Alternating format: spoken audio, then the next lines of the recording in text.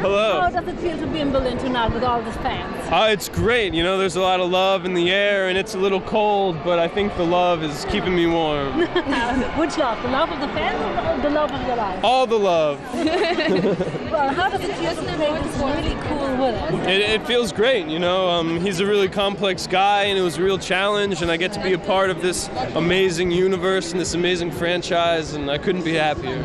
As a child, you have been a fan of Spiderman? Yeah, I was. You know, I figured out I wanted to be an actor when I would put on my superhero pajamas and start to play pretend, and I think that's when I thought this would be a good thing to do for a living, and here I am, so it's amazing. Oh, it's an amazing movie. Thank you so much. What do you think, why is it so fascinating to be a bad guy like being Gondel? Well, it's fun, you know, the bad guys have more fun, and we get to misbehave, and we get to do things that in normal life wouldn't be allowed, but we get paid and applauded for it, and that's not so bad.